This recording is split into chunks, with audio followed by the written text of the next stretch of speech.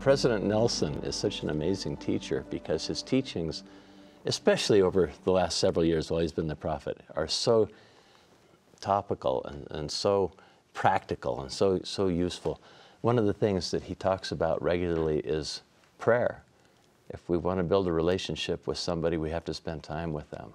Last year at the Mission Leaders Seminar, he spoke to mission leaders about this in great detail. Isn't it interesting? He was the only speaker at their sacrament meeting, and he spent the whole time talking about learning to pray better. Wow.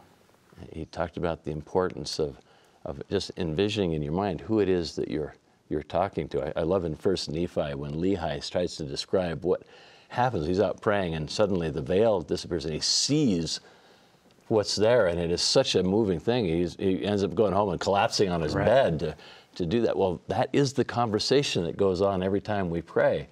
And so he talks about that it's a helpful thing to dress for this occasion if you're going to go kneel before the throne of Almighty God, the creator of all things. And remember whom it is that we pray through to reach Heavenly Father, that we're praying through His Son.